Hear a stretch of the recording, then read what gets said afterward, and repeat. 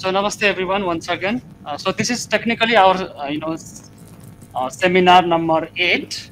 So here we have a renowned mathematician and scientist from Nepal, Bhadra Man Tuladhar sir.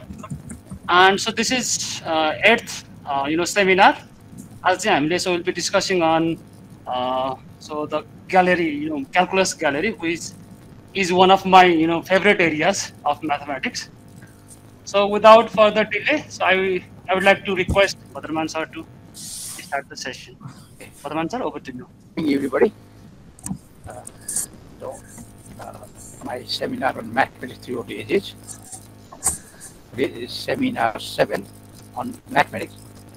Yesterday was mathematics my life, just one motivation talk. The real seminar is actually 7. So today my title will be the calculus gallery. First of all, I should start with a preview, because we know what is calculus, and we have been using calculus for so many years. So I don't have to talk too much about the calculus as mathematics. So I'll give the prelude, because I have to talk about the history of mathematics, how calculus came into existence, rather than what calculus is doing and all these things which we know. Prelude. We should start from Galileo, born in 1564 in Italy, and died in Italy in 1842. So this is a quote from Galileo. He said that all truths are easy to understand once they are discovered. But the point is how to discover them. Once you discover, it's okay. So Galileo is considered to be the father of modern science, not only mathematics. Galileo invented and improved telescope that let him observe and describe the moons of Jupiter, the rings of Saturn, the phases of Venus, sunspots, and rock lunar surface. That is rough lunar surface. Galileo's advocacy of a heliocentric universe, that is, sun is in the middle, brought him before religious authorities, when he was forced to recant and place under house arrest for the rest of his life. Actually, he struggled. So when we are studying history, in the first S1, I have told that history we should learn not only the people and these are our discoveries, but you should know the struggle behind all these discoveries. In 1632, Galileo published his dialogue concerning the two chief world systems, which supposedly contained arguments for both sides of the heliocentric debate. Galileo was summoned before a Roman Inquisition in 1633. At first, he denied that he had advocated heliocentrism, but later he said he had only done so unintentionally. This is the title page of Dialogue Concerning the Two Chief World Systems by Galileo. I will talk about this paper a bit later on also. And this is inside. That was the cover page. Previous was cover page, and the cover page and inside it looks like this one.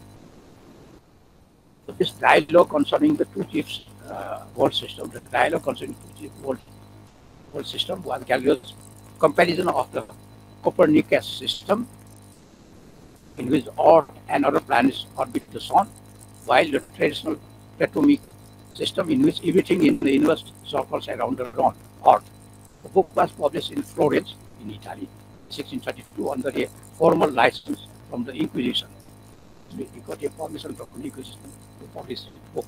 In 1633, Galileo was convicted of grave suspicion of heresy based on this book, which was then placed on the index of forbidden books, from which it was not removed until 1832.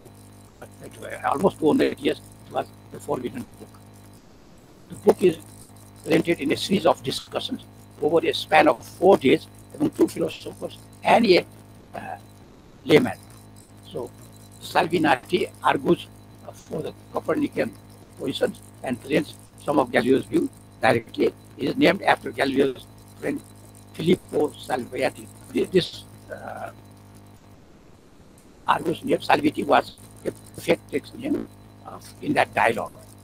And Sagredo is an intelligent layman who is initially neutral. He is named after Galileo's friend Giovanni Francesco. So he used the friend of the name of the friend to put it in dialogue. And there was a third person called Simplicio. He's a dedicated follower of Ptolemy and Aristotle, who presents the traditional view and arguments against the Copernican positions. So with these three characters, there's a dialogue between these three characters. So these three people gives a dialogue over the same set. Same set abbreviation for Simplicio. Says that how do you deduce that it is not all, but the sun, which is the center of the revolutions of planets.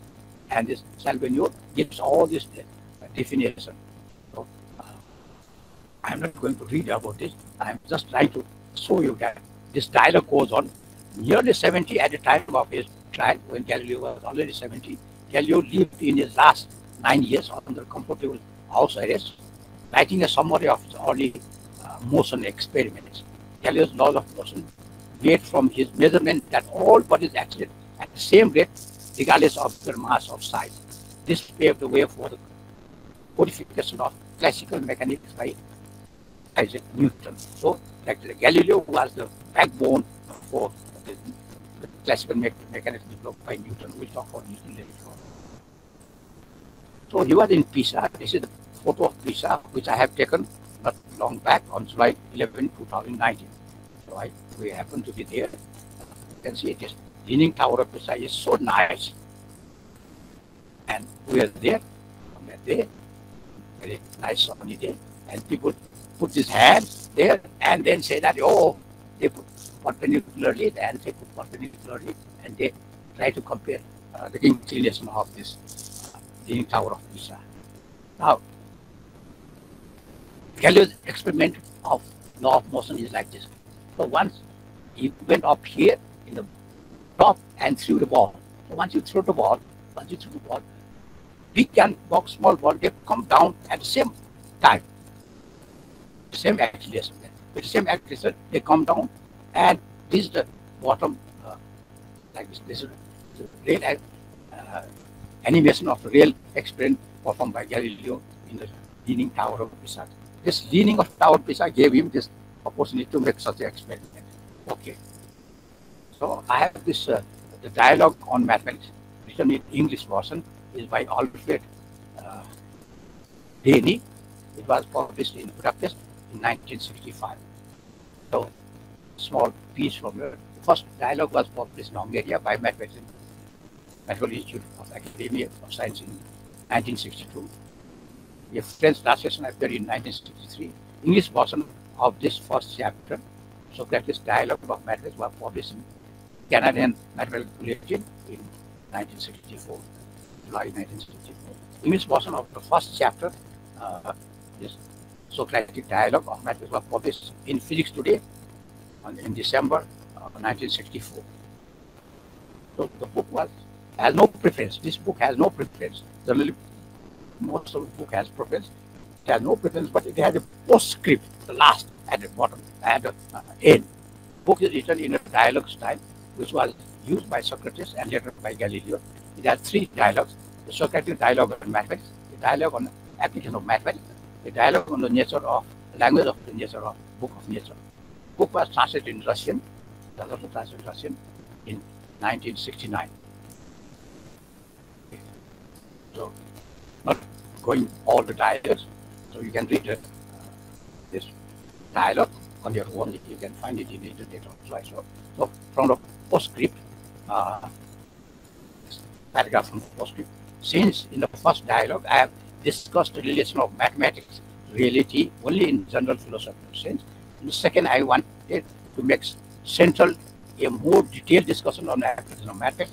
It was logical to choose Archimedes as the first character, chief character of such a dialogue in his name, even in ancient time, was inseparably connected with such application. His historical frame of the second dialogue, however, did not allow me to say all that I wanted to about this controversial topic. This is from the postscript of that book. So I will not read this long one. So it has no, this preface, it has a small paragraph.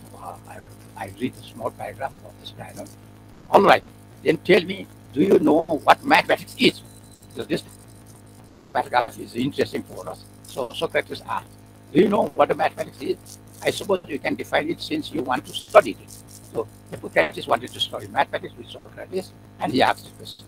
Then Hippocrates gives the answer. I think every child would do that or define what is mathematics. Mathematics is one of the sciences and one of the finest sciences.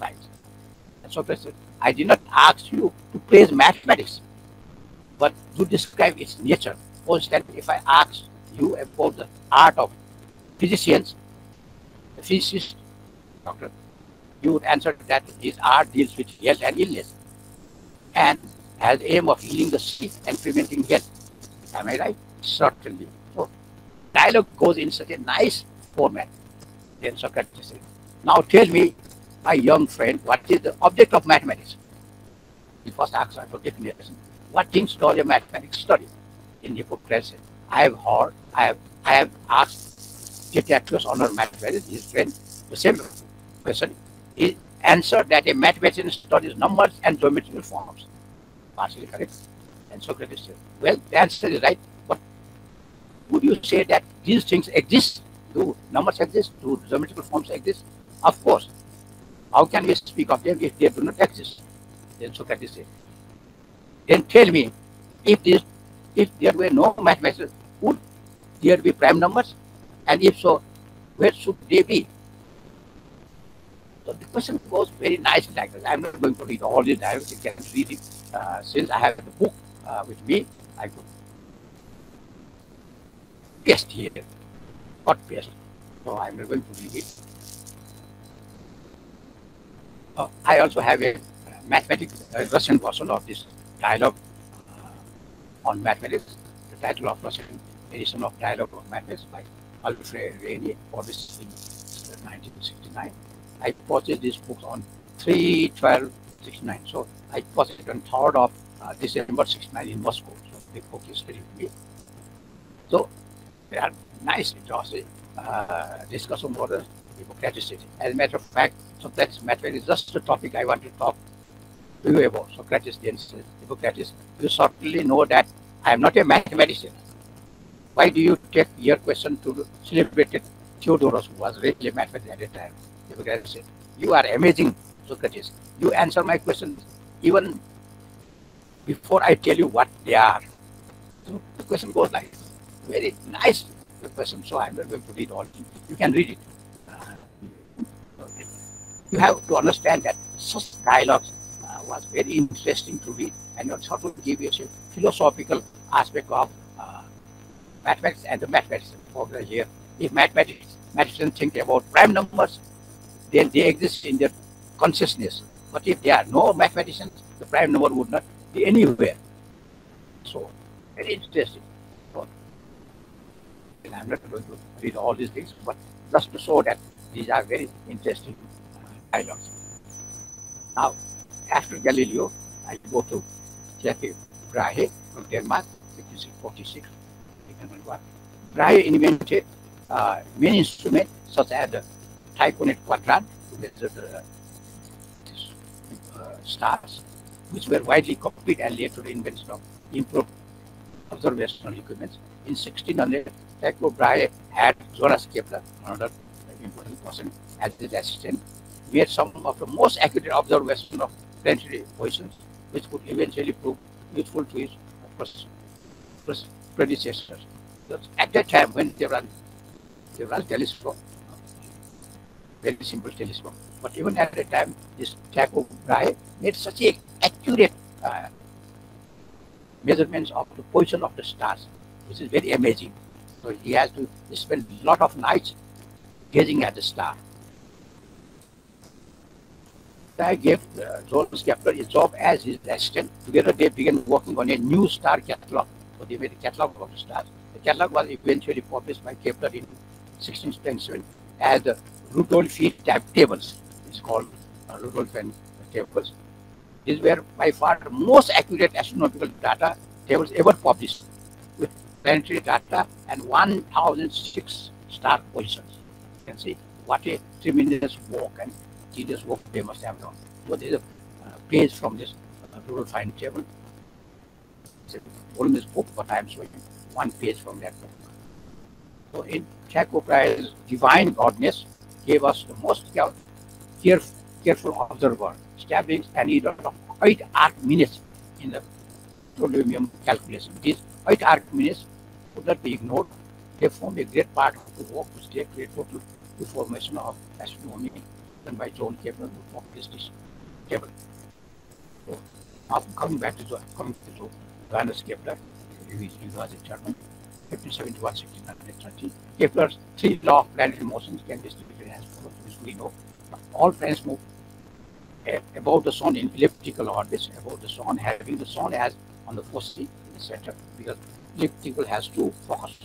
It is vector lining any planet to the sun shifts about equal area, equal length of time, equal area in equal length of time. And the third law is the square of the sidereal period or revolution of planets are directly proportional to the cubes of their mean distance from the sun. So he also made this picture. Sun he put in the focus, one of the center of this ellipse, and so all planets move around the sun in elliptical orbits, having the sun as one of the focus. These from the laws, you see these 2 areas are equal. These 2 areas are equal. A1 is area A1 is equal to A. That is third law. And Kepler gave all this data measuring all this motion of this planet, Mercury, Venus, Earth, Mars, Jupiter, Saturn, Uranus, Neptune. That Pluto was still not invented or discovered at the time. So he made all this discovery. So the Kepler says that where there is matter, there is geometry. Because you see the picture is geometry, the motion is pictorially given in it. Now that was prelude. Now today's talk is I have talked given title as the Calculus Gallery. So I have this book, the Calculus Gallery, masterpieces from Newton to Lewis, written by William Durhan. So I have this book with me. So I am using this book for today's presentation. The Calculus Gallery. In most from I have quoted from this book, the Calculus Gallery. In most disciplines, there is a tradition of studying the major works of illustrious precedents. So I am talking about as by Newton. I will talk about Newton. I will come down right now. I start with Kepler and Galileo, the so-called masters of the field. Students of literature read Shakespeare. Students of music listen to Bach. So for us, before we start what is calculus, we have to look at that prelude which I have shown. In mathematics, such a tradition is, if not entirely absent, at most fairly uncommon. This book addresses that situation. Although it is not intended as a history of the calculus, I have come to regard it as a gallery of the calculus. So it's not a historical, chronicle way, even in a bit different way, where this big masters of that field is mentioned here. To this end, I have assembled a number of masterpieces, although these are not the paintings of Rembrandt or Van Gogh, but theorems of Euler or Riemann. Such a gallery may be a bit unusual, but its objective is that of all worthy museums, we serve as a repository of excellence. Like in a gallery, this one has gaps in its collection. Like in a gallery, there is not space enough to display all that one might wish. The calculus, so the quotation is from John von Neumann, 1903-1910. The calculus was the first achievement of modern mathematics, and it is difficult to overestimate its importance. It is the bridge that carries students from the basic of elementary mathematics to the challenges of higher mathematics, and as such, transition from the finite to infinite, from the discrete to continuous, from the superficial to the profound. The calculus was a rich history and a rich prehistory also. Archimedes of Syracuse, 250 CA before Christ. CA means approximately. When you see this word CA, it's approximately. The exact date are not known. So somewhere between 257 and 212 before Christ, found certain areas. So Archimedes found some formula for certain areas, volumes, surface with a technique we now recognize as proto-integration. It's not a direct integration we use in calculus, but it was something later like an integration, we call it proto-integration. Much later, Pierre de Fermat, 1601-1665, determined slopes of tangents and areas under curves in a remarkably modern fashion. Now, we mentioned the name Archimedes decided, we'll just read the name. Archimedes, or simply Archimedes, the greatest mathematician of antiquity, made his greatest contribution in geometry. Among Archimedes' most famous work is measurement of the circle, in which he determined the exact value of pi to be between the values 3 times 10, 10 upon 71, lying being pi lying being 3 to 1 by 7. So this 3 1 by 7 means 22 by 7, which we use very frequently as the value of pi in our school time. So, infinitesimals in the ancient Greek period were the equivalent of modern day calculus. Infinitesimals therefore means an extremely or infinitely small quantity. Archimedes can be said to have introduced calculus to infinitesimals long before Newton and Leibniz gave us the roots of calculus. Then came the fairly deep Kathmandu, 1665, a French mathematician, effectively invented modern number theory, for which we have talked so much last time. It's the same as virtually single-handed. He discovered several new patterns in numbers, which has defeated mathematicians for centuries. That means where earlier mathematicians were not able to solve most of this problem.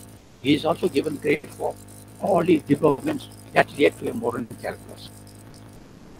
So, Fermat identifies a subset of numbers known as Fermat's numbers, which are the form of 1 less than 2 to the power of a power of 2, or written mathematically to the power twice n plus 1.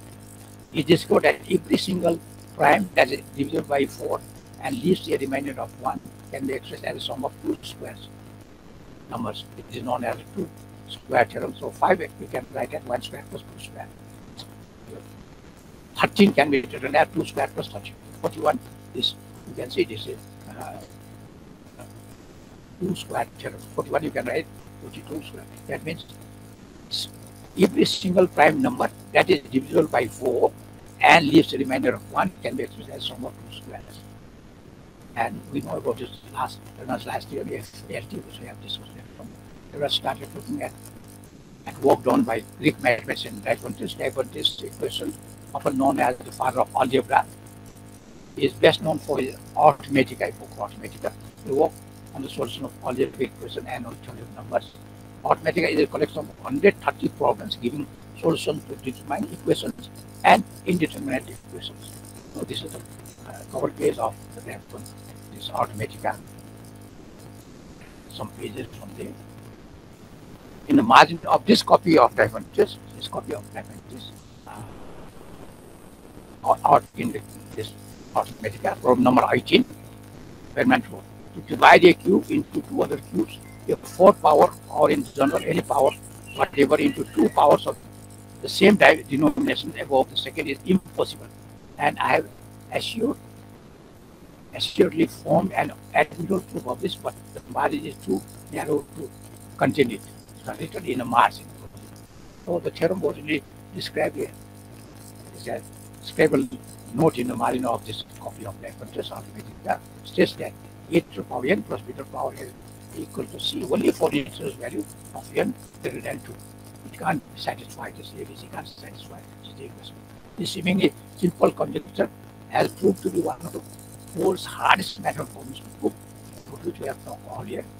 And in addition to his work in number theory, because today we are not interested in number theory, we are interested in calculus. Fermat's effort anticipated development of calculus to some extent. His work in this field was invaluable later for Newton and Leibniz, while investigating a technique for finding the center of gravity of various planes and solid figures. He developed a method for determining maxima, minima, tangents to various curves. That's essentially equivalent to differentiation. Now, most hero of today's topic is, of course, Newton. We have heard about this Newton's apple. So you can say Newton was sitting there thinking the apple fell on his head, and then this equation was forces G into M1 M2 by R square. See, how Newton apple smashing on his head gave rise to this formula almost. So Isaac Newton, British mathematician, 1642 Newton was born on Christmas Day of 1642, but a lucky person, a dangerously premature infant, very small, frail, and tiny enough, okay, enough to put into a wet, what small pot, according to his friends. His father had died in early October, so Newton's mother was left alone to care for this dedicated one child. However, the baby overcame all these initial dangers, and the harsh, lean cold days and winter, that is important. Yeah. And in the end, Isaac Newton would live to the impressive age of 84, where he was tried at the time of what he could live up to age of 30. We who today regards Cambridge as one of a handful of truly great centers of learning may find hard to believe the state to which conditions have decayed in the 1660s. Professors were appointed for political or ecclesiastical reasons, and for many scholarships was simply irrelevant. There are records of faculty members who occupied this position for half a century without having a single student, or writing a single book, or giving a single lecture. So that was in 1660, it was such a time when Newton was there. This is a picture known as the Newton Bridge in Cambridge. I have taken this photo on July 2005. This bridge is totally made of wood and without no nails. There are no nails. Later on, this brilliant people in Cambridge, they wanted to find how this bridge was constructed. So they dismantled the bridge, but they couldn't reassemble it. They have to use nail and brasses to put this bridge in shape again. That is what the people told there when we were there in Cambridge in 2005. So Newton was an English physicist and mathematician who are a culminating figure of science in the revolution of 17th century. In optics, he discovered of the composition of white light spectrum. In mechanics, 3 laws of motion which we know. In mathematics, he was the original discoverer of infinite calculus. Newton's philosophy and natural principle of mathematics, that is mathematical principle of natural philosophy, published in 1687, was one of the most important single work in the history of modern science. Until recently, until nearly the end, Newton resided at the Royal Society, okay, and supervised the mint where the money is printed, mint made. This is a title page of philosophy, natural principle, mathematics. We know about the laws of motion, so we know all these things of motion. I'm just showing it. You can read it at home. Anytime we know all this. But I'm getting this was most important formula he got from the apple falling on his head. We have seen that. And then another economist in Cambridge, John Main and Dennis, writes about this Newton. His peculiar gift was the power of holding continuously in his mind a purely mental problem until he has seen straight through it. So this is what need to know about here. There's praise of Newton in other forms. The world was abundant in his praise of this man, Mr. Alexander Pope, the great man, British poet, was moved to write, nature and nature's law lay hid in night. God said, let Newton be, and all was light. Until Newton came, it was night, no light, dark. Now, in this gallery, we enter the Newton's room now, as written by William Gallon. Newton's discoveries began in the mid-1960s, while he was a student at Trinity College, Cambridge. His first attempt to put these thoughts on paper resulted in the October 1960 tract, which he subsequently refined and expanded as the analysis of 1669 and further polished into the method Foxioneus et Sernium Implantium of 1691. Although there's more articles were written in Latin language. His writing treated maximum and minima, infant series, tangents and areas. Still, the basic topic of elementary calculus, which we read these days. It is reasonable to presume that Newton's trumps swept in the world in 1669. Of course, it did not happen that way. It didn't happen that way. In spite of their mathematical brilliance, his results remain unpublished for decades. For reasons as much psychological or scientific, Newton chose not to share these discoveries in point, and so the glory of first publication would fall to another person. He later described his days of fruitful discovery as those when he was in the prime of age for invention and minded mathematics and philosophy more than at any time since. For that period of invention, mathematics would be forever grateful to Newton. It was not Newton who taught the world calculus. The distinction belongs to a celebrated contemporary Leibniz. Gottfried William Leibniz, 1646-1760. The multi-talented Leibniz has reached adulthood with only modest mathematical training. So Leibniz, we know is very, very well, but he had only modest mathematical training. Newton's paper on calculus in 1669, he wrote a paper on calculus, but was published only in 1711. In 1671, he wrote another paper on calculus and was published only in 1736. 9 years after he was dead. In 1676, he wrote another paper on calculus and was published only in 1784. So none of his work on calculus was published until the 18th century. Okay. Now we enter the other room, the Leibniz room. The situation he recalled his words. The situation is recalled in his words. When I arrived in Paris in the year 1672, I was self-taught as regards geometry, and indeed had little knowledge of the subject, for which I have not the patience to read throughout the long series of proofs. With guidance from Christian Huygens, 1629-1695, Leibniz sought to remedy of this defect. Leibniz moved from novice to masters in short order. Within a few years, he has created the calculus. So this is a picture of how he created the calculus. Diagram Leibniz used in the argument, although his purpose may be far from evident, it led behind one to Leibniz create all this discovery. From his triangle of lines, he deduced that 1 minus 1 by 3 plus 1 by 5, alternating odd series will give the storm 5A4. This is the so-called Leibniz series, worthy of a place of honor in our museum of Leibniz room. The left side of the equation displays a trivial pattern. Right side half of pi. Okay, that is 1/4. It's anything but obvious. So it was believed that here, for the first time, the area of the circle was exactly equal to the series of rational quantities. So if you want to measure the area of circle, you have to have the pi, value of pi.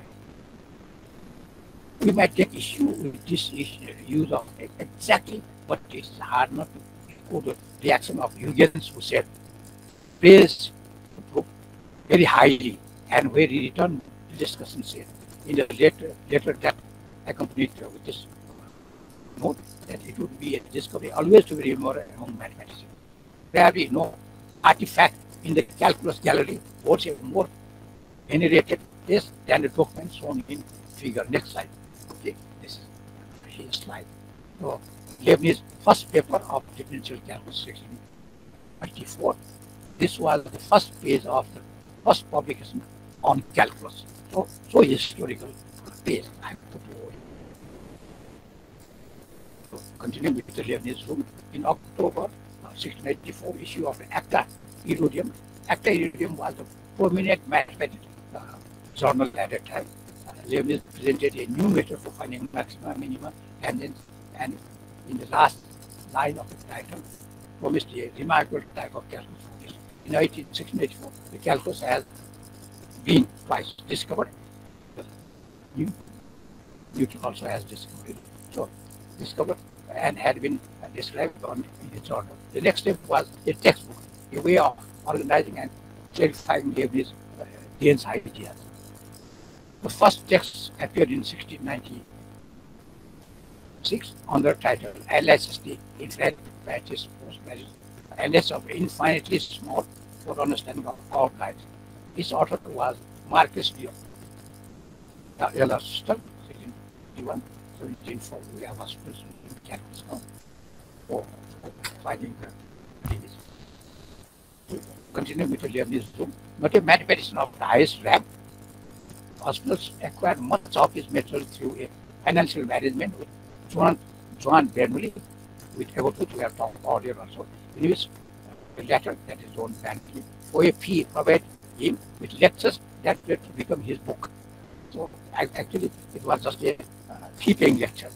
It is important to note that the hospitals was candid about the source of his work, referring to Leibniz and Bernoulli. He wrote, have made free use of their discovery, so that I frankly return to them whatever they please to claim as their own. He began with some definition, chief among which that was that of the differential equivalent hospital, the infinitely small part of which a variable quantity is continually increase or decrease is called differential or difference of that quantity. Now coming to Leibniz, very important, our mathematician of the time in Germany, 1646, 1760. Leibniz was a child prodigy and a contributor in the many different fields of the world. This child prodigy, very brilliant from very childhood. In the next seminar, we'll talk about two mathematicians of child prodigy. Okay, so between his work on philosophy and logic and his day job as politician and representative of the Royal House of Hanover, Leibniz still found time to work on matter. He was perhaps the most first so explicitly implied the mathematical notation as a function. It denotes geometrical concept derived from the comp. So about this Leibniz developed a system of infinitesimal calculus independently of his contemporary Sir Isaac Newton. He also received the ancient methods of solving equations using matrices, invented a practical calculating machine, and pioneered the use of the binary system. During the 1670s, slightly later than Newton's early work, Leibniz developed a very similar theory of calculus independently from Newton. Leibniz developed the basic features of this version of calculus while living in Paris. He is a German, but he lived and worked in Paris during the 1670s. In 1676, Leibniz laid the foundation of both integral and differential calculus. So in 1684, he published Nova Method Pro Maxima Minus, that new method for greatest and the least, which was an exposition of the differential calculus. On 21 December, November 1675, he wrote a manuscript using this symbol, which now we notice for the first time. The same manuscript, product rule for differentiation, is given. By autumn 1674, Leibniz discovered the familiar this differentiation of n power of x for both integral and fractional x. He invented calculus somewhere in the middle of the 1670s. He said that he thought of the ideas in about 1674 and then actually published the ideas in 1684, 10 years later in Acta Iridium, same journals in 1684. His paper on calculus was called A New Method of Maxima and Minima, as well tangents. It was 6 pages, it has 6 pages, and was extremely obscure and were apparently too difficult to understand. So this is the title page from his Acta in the published in the Acta Iridium journal of 1694. So this is the page of the first article published in October 1964. The article Nova Matrix of Maxima is Minima, and then this first article. On this page, 469, page number is somewhere. So, can see clearly. It's written in Arabic, Roman. On this page 469, Leibniz discussed differentials of powers and the radicals. Calculation, notation, differential was given later on like this one. We used it in this one, and integration we used in this one. Earlier, you see, it was even written in this one. Newton, this is the Newton's, this upper one is the Newton's symbol.